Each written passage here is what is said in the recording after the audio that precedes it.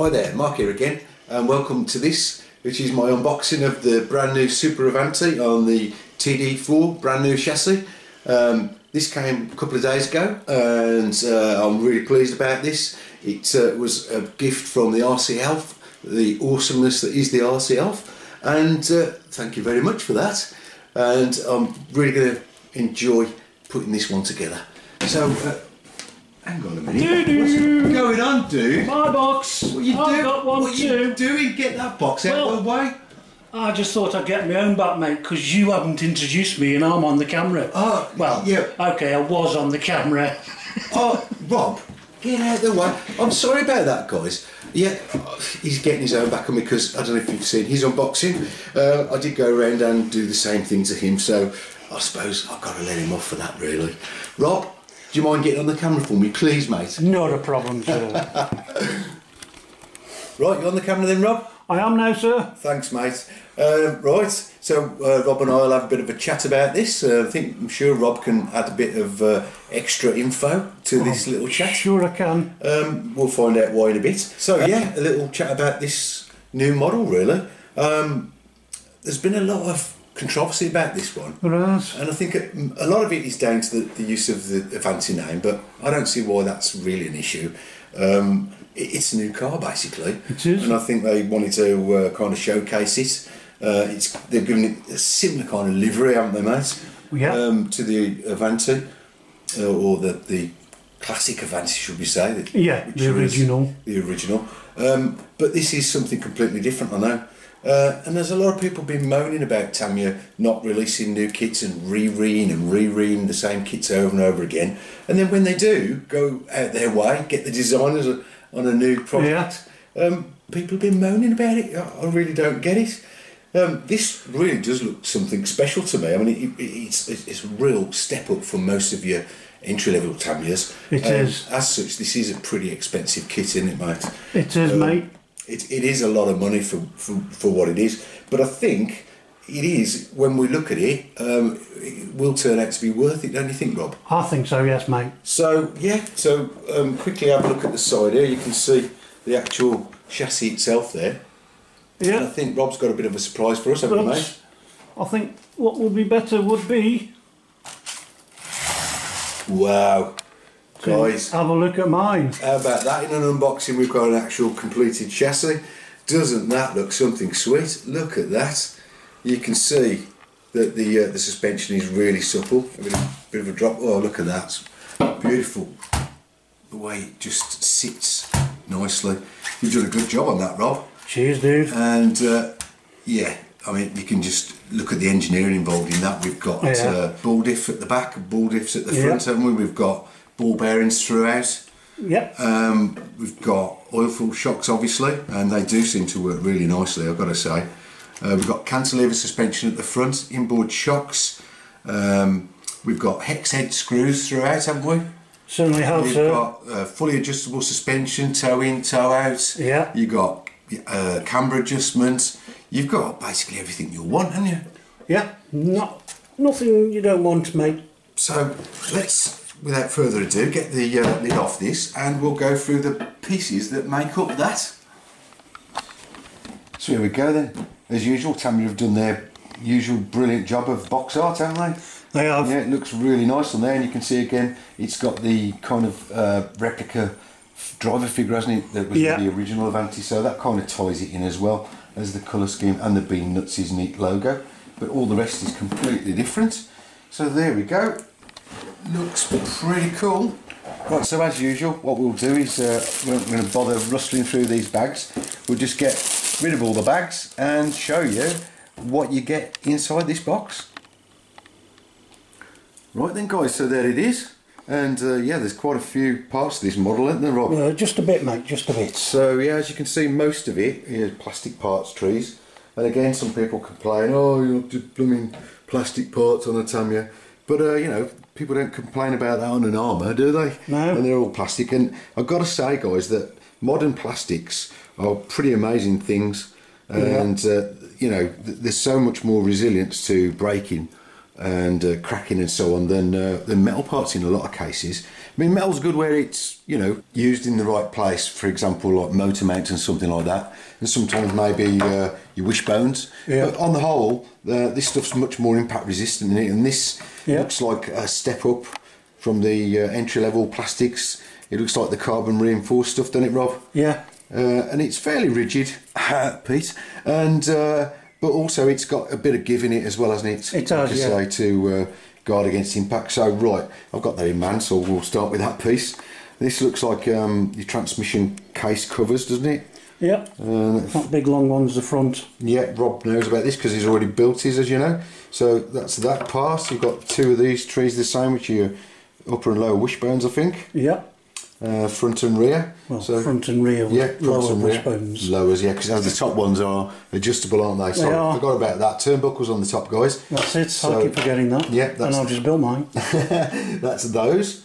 Then we've got over here, we've got your plastic shock parts, your valves and so on. Yep. You've got a high torque servo saver, which is a bonus for this kit. I do like those. You've got your shock bodies. You've got the long and the short for the front and rear. We've got tons of shims, which look like they're going to be fun. Use all of them, but quite a lot. Nice. You've got your ball end adjusters. Yeah. Looks like the wing mounts there. And those are a surprise, aren't they? What's those that? bevel gears. Yeah, bevel gears in plastic. Yeah. So Surprised me, but hey. Well, like I said, plastic's good stuff, mate. Love it. So there's two of those. Then we've got, these are for the, those are the pivots, aren't they, for the front suspension? Yeah. And these are your C-hubs. Yeah. Or wheel hubs. Yeah. So slightly different design to normal. Yep, two of those. You've got, is that front and rear bumper, Rob? I think you don't use, no, that one of those you don't use. Oh, right. So a few parts there. Yeah, looks like a body mount. You've got the chassis tub itself, which in this the battery goes down the middle, and as Rob will tell you, it's all very tight in there, isn't it, mate? Very tight. And the motor goes here somewhere, doesn't it? It does. Again, nice bit of engineering there with that. And the final tree, the plastic tree, again, it looks like the diff cases. That one. As I say, they're ball diffs front and rear, and you've got your rear shock mount there and various other parts. So yeah, that's all looking rather nice. So we'll have a quick look at the body, and doesn't this look like something out of a, I don't know, it looks like a futuristic spaceship or something, don't it, the way they've done that. But yeah, it doesn't look like that when you cut it out. Obviously this is the body around here, and these are just little extra parts for those mud guards, aren't they? Yeah. For there, and the mud guards at the back of those then, Rob?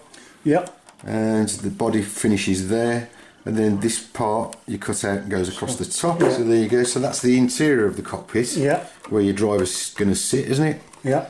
Then there's a kind of a fake dash, isn't there, you put on there? There is, yeah. And this is the rear of the cockpit, is it? Yeah, just that little tiny hump. Right, so that is the back, sits in there, doesn't it? Yeah.